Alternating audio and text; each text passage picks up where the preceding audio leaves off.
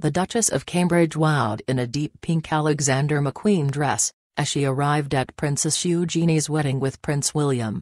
Kate opted for a structured dress featuring puffed sleeves, as she arrived at St. George's Chapel, at Windsor Castle. She finished off the chic ensemble with a matching fascinator, along with burgundy heels and a coordinating clutch bag. The look marked a departure for the mother of three, who often recycles previous outfits when attending weddings, to prevent taking attention away from the bride. William meanwhile looked dapper in a morning coat and striped trousers as he arrived at St. George's Chapel this morning. The couple did not arrive with children Prince George and Princess Charlotte, who are acting as page boy and bridesmaid for Eugenie. For Prince Harry and Meghan's wedding in May, Kate opted to wear a cream coat by Alexander McQueen, which she was previously believed to have worn on 3 other occasions.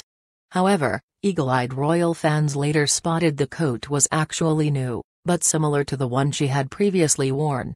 The McQueen coat she wore to the wedding had 3 buttons on its sleeves, whereas the one she wore to daughter Charlotte's christening, as well as other engagements, did not. The Duke and Duchess of Cambridge shared an adorable moment, as they arrived for the wedding on Friday. One Twitter user said Kate and Will were trying to upstage Harry and Meghan's PDA at the royal event.